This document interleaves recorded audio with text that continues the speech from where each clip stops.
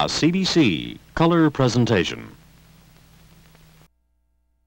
Tonight on Telescope, meet David Steinberg, a humorist for the 70s, a star of the top U.S. talk and variety shows, his own television specials, and successful comedy concerts. David Steinberg is a rabbi's son from Winnipeg who once studied theology himself. As a performer, David is highly irreverent. To him, nothing is sacred. He angers some, but endears himself to many more. It's been a long time since Steinberg's been back to Winnipeg.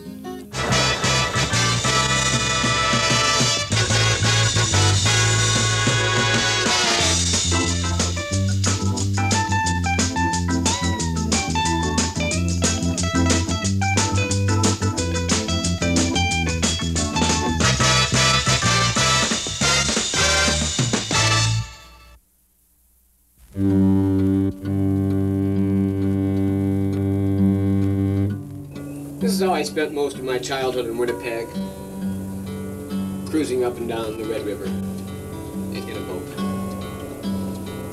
That's what Mark Twain and I had in common. We both were drawn to the river. In Winnipeg, I'm known as Tutu Steinberg.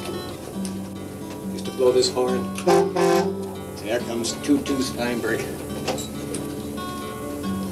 I changed my name to David because I wanted to separate myself from my earlier life when I became a performer.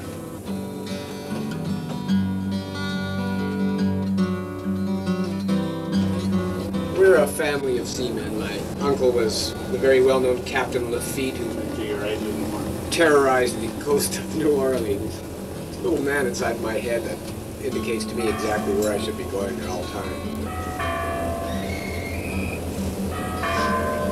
More to your left. I better go more to my left here. When I do drive the ship, I like to have the band playing Nearer My God to Thee.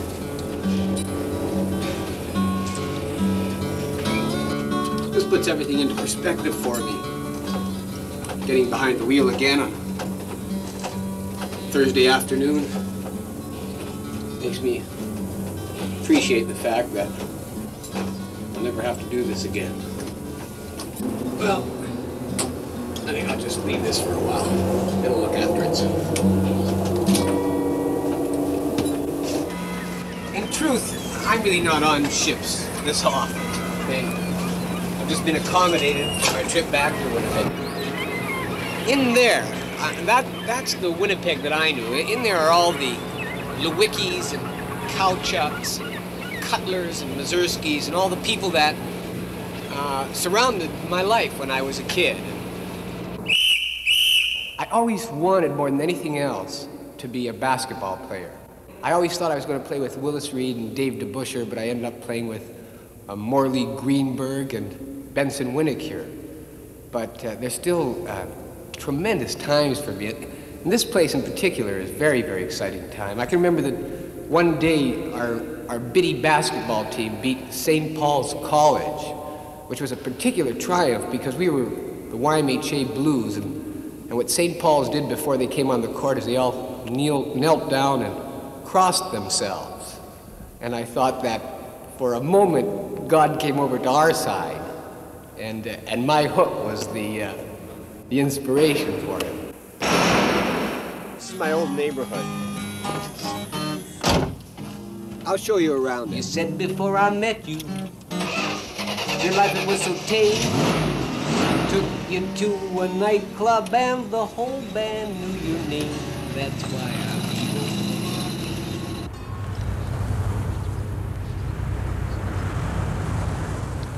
This area that we're in now is really the area that I grew up in. That was my uncle and aunt's store. I used to listen, they had a big radio, I remember, in the back there. And I first heard Jack Benny and Fred Allen on the radio because they could get the American programs. I loved that. On my house in Atlantic Street, I can never, ever remember seeing the floors or touching the real fabric of the furniture. My mother always had plastic over everything. The floors were covered with newspapers. If there wasn't a major holiday around the corner, there was always the Sabbath a few days away. I think the only thing that my mother didn't cover with plastic was the food and her children.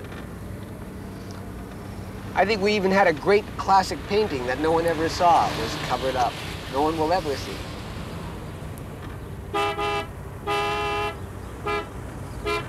In the house in Atlantic, I had a dog, a black and white dog.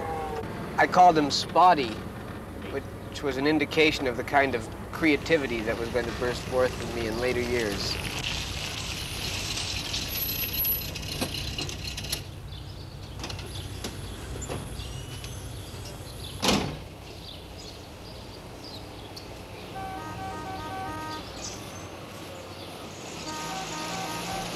This is Atlantic, and that's my house. And it looks pretty much the same as I would have imagined it to. I was 6 years old here, and very, very small. This is... Now this is much smaller than I imagined it. I thought it would be much bigger.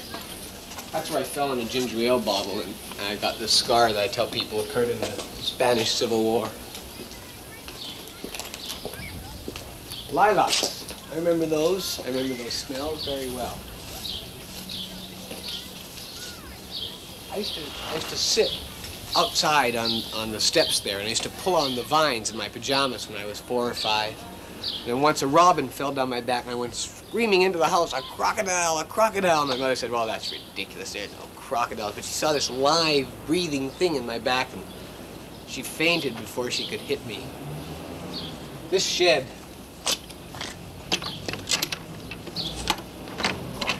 Ah, yes. This is where the Corsican brothers hid out. That's where I played the Corsican brothers, where you couldn't get me. If I was killed, I became the other Corsican brother. It even looks like my old bicycle in there that I wouldn't give to anyone. Most of my family, they would pass their gifts on to someone else. I refuse to do that. I still don't like to share my food or anything like that. Said before I met you, your life, it was so tame. I took you to a nightclub and the whole band knew your name. That's why I'm evil.